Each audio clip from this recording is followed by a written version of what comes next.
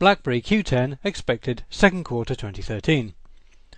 One key feature that many BlackBerry users like about their phone is the physical keyboard, something that is becoming increasingly rare in the world of smartphones. But even though BlackBerry have taken a big step into the future with their new BlackBerry 10 platform, they haven't forgotten one of the features that sets BlackBerry devices apart.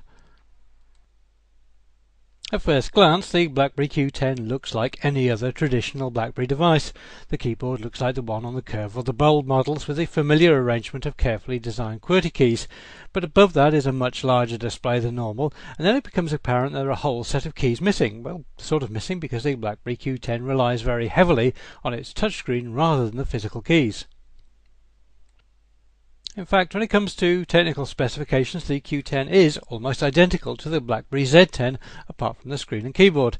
It shares an identical 1.5 GHz dual-core processor with 2 GB of RAM and 16 GB of internal flash storage, an 8 megapixel primary camera, a 2 megapixel secondary one, a micro HDMI port, GPS, NFC, LTE support, plus all the usual smartphone features you would expect. As far as we can tell, the primary choice between the Q10 and Z10 is about the screen and keyboard. The display is a 3.1-inch 720 by 720 pixel touchscreen panel, which is certainly a step up from the fairly grim one found in the BlackBerry Bold 9900, but it's obviously not as desirable as the one in the Z10. There is no slide-down keyboard option as found in the Torch 9810. The choice is clear: keyboard or display. Everything else is pretty much equal. Although it looks like a traditional BlackBerry on the outside, inside this is a completely different beast with a new operating system that actually looks like it belongs in 2013 rather than 2003.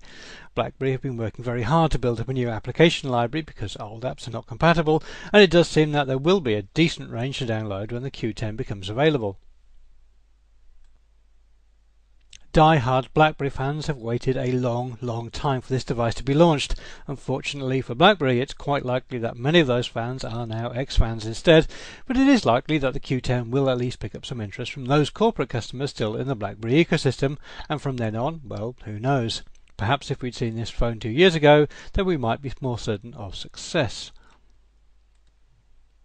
BlackBerry indicate that the Q10 should be available in several worldwide markets from second quarter 2013 in black and white colour schemes, but the price is not known at the time of going to press.